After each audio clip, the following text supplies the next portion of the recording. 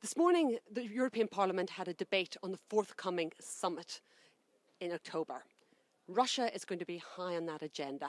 What would you like to see come out of that summit?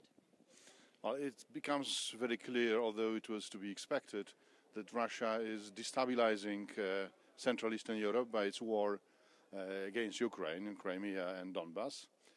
It is contrary to what some thought in Brussels, Berlin and Washington. It is not part of the solution of the Syrian drama. It is part of the problem. That's why Russia is so high on the agenda. And I think that the EU needs to revise its Russia policy, make it stronger and more consistent. What specifically would you like to see them do? We've got sanctions in place. What else can be done? Sanctions could be extended, and the EU should be more active in diplomatic area, especially in face of what is happening in Aleppo. It's the civilian targets, and civilians are intentionally targeted by Assad and Russians. That has to be stopped. And there is no light in the tunnel in the war Russia is leading against Ukraine in Donbass. So Russia has to be told, stop it now, or you face next wave of sanctions. How can they intervene? Assad is not going to invite them in, obviously. They don't have any mandate to actually militarily intervene. How can they cross that line? Well, Russians have no mandate, neither. So I think it's too late for boots on the ground on the side of the European Union or its members, although I think it was a mistake to be completely absent from the Middle East and Syria conflict.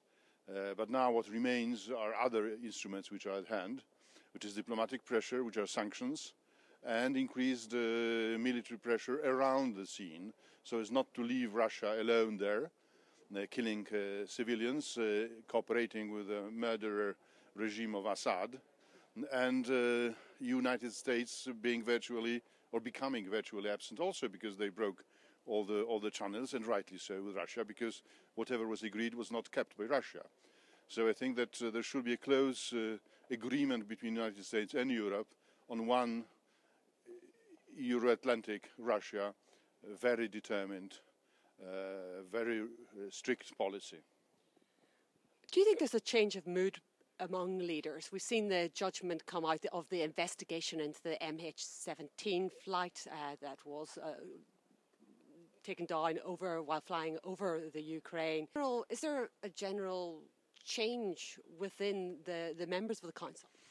There is a change, and hopefully this change will last and will be consistent.